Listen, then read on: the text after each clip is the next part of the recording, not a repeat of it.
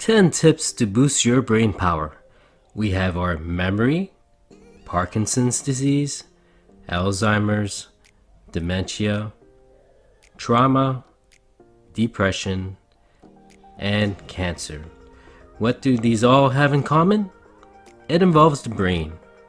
It's our most important organ in our body that controls and coordinates our function. It is a complex organ that we are continuously learning about. We all have a brain, but I'm not sure if many of us actually uses it properly or to its fullest potential. It's still an ongoing debate, as scientists and researchers have often said that we only use up to 10%. What we do know is that not everyone uses it and not everyone retains it. So why can't we learn something new with ease, like coming across a new language? Why do some kids do poorly in school? Or as we age, we tend to forget things. And why do people don't fully recover from brain damage? The solution is that all these factors point towards learning. Foods we eat, our emotional and psychological well-being, and exercising.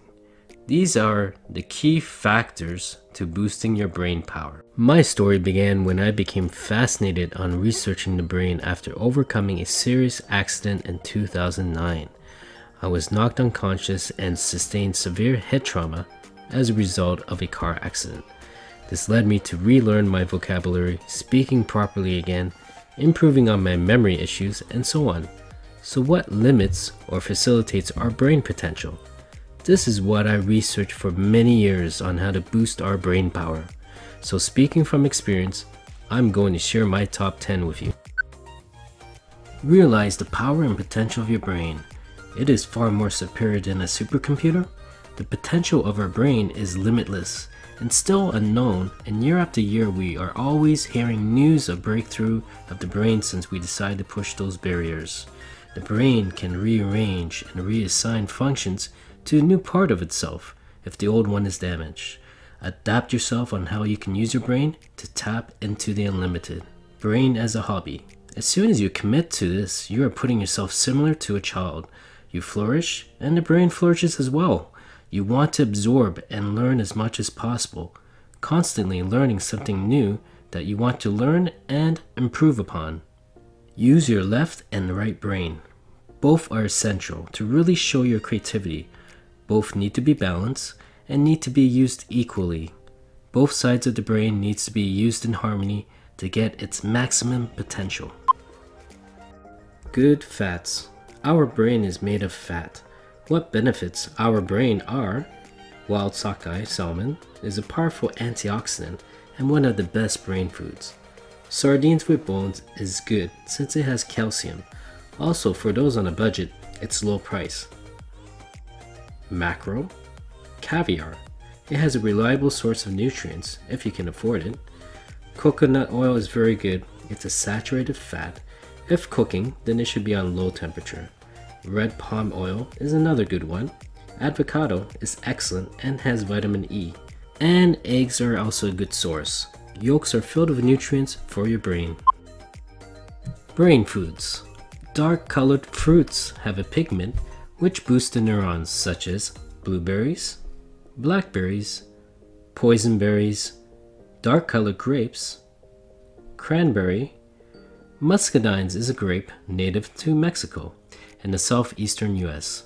Also, algae is a great superfood and is the most nutritionally dense food in the world. There is chlorella and spirulina.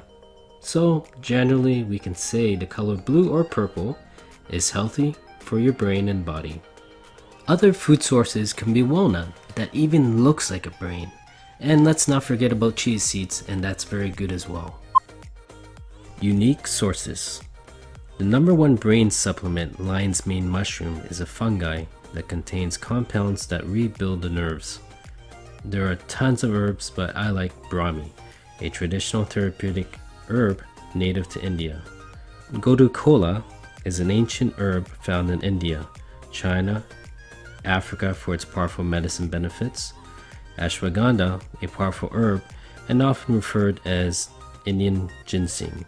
It belongs to the same family as the tomato. And there's holy basil and many more. These are all good for dementia and memory. All of these can also be taken tablet, capsule, or powder form. I'll put a list in the description section if you want to check it out. Spices such as turmeric is the #1 selling substance to prevent brain inflammation, in which you can put in broth, foods, or juices. People in India that consumed so much that there was an autopsy showing that their brain was either orange or yellow. Essential oils such as frankincense, cedarwood, lavender, and rosemary. It's so relaxing, and a lot of diseases today are caused by emotional stress. So essential oil has powerful stimulation to your brain. You can inhale it or put it on your body. Exercise rewires your brain. We got puzzles, games, and problem solving helps raise your cognitive levels and helping it maintain its sharpness. It's brain training on a whole new level that improves your coordination with jigsaw puzzles. Working a puzzle helps develop your ability to reason, analyze, logical thought process, and problem-solving skills. They also improve hand-to-eye coordination, and also they are simply fun. Meditation helps you relax and lower your major stress levels called cortisol. The best is to close your eyes and focus on your breath. Your breathing is very important, and we tend to breathe very fast, creating tension throughout the body. So it's best to slow down your breathing. The optimal type of breathing is diaphragm breathing. Most people under stress will breathe very quickly and with their upper chest and shoulders area. Diaphragm breathing is with your diaphragm muscles, in other words, your abdomen area. Simply 15 minutes a day will be beneficial. Yoga is also great. Now, if you're brave enough, start integrating breathing techniques with light movements will do wonders for your health. Give it a try and just let loose of yourself as you open those tight muscles in your body. Physical exercise is definitely a correlation with the mind-body connection, as scientists have confirmed. An increased positive blood flow throughout the body is always optimal rather than a blockage. It enhances neurogenesis, the formation of new brain cells. Studies have shown it also reorganizes itself to handle stress better. The reason it's known to balance your hormones when you get your body moving. Social well-being. People are social creatures, and you need to be connected with others in order to survive and live a healthy life. Those connected with friends are less likely to have depression, dementia, and so on, versus those with no friends.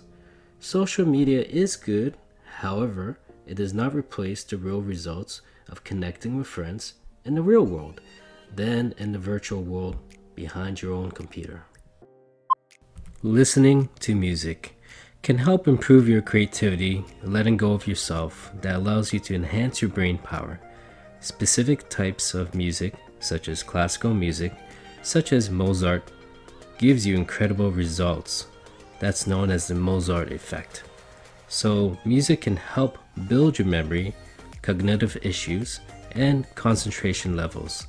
A result is rebuilding and creating new neurons or pathways.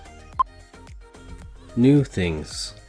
Constantly trying new things to stimulate the brain and create new connections or pathways simply by breaking your normal routine. Try using your odd hand to brush your teeth, or go one step further and brush your teeth in space. Same goes with writing, and use your other hand. Learn a new language or even sign language. It opens new neural pathways and has a huge impact on your cognitive skills. Sleep. Sleep is very important as it regenerates its cells and removes toxins during sleep. Not enough sleep will affect your learning and memory. Generally, most people will be fine with 7 to 8 hours of sleep, if others will let you get your Z's. And finally, behavior and attitude. Each day, your behavior and attitude changes your brain. The uniqueness of your brain will affect you as a life student and teacher. The reason that one size doesn't fit all, what might work for me might not work for you. If it took me 3 months to learn a new language, it might take you 3 years. So what you learned from this video is that your brain will not be the same as before you watch this video. Each of you will have changed your brain in many ways. By understanding these patterns and differences, you are being shaped by what you do and also how it changes your brain. Bottom line, you have to be consistent and persistent to build the brain that you want, because we all have that potential to excel if you only want to achieve it. Until next video, I'll see you then. Thanks.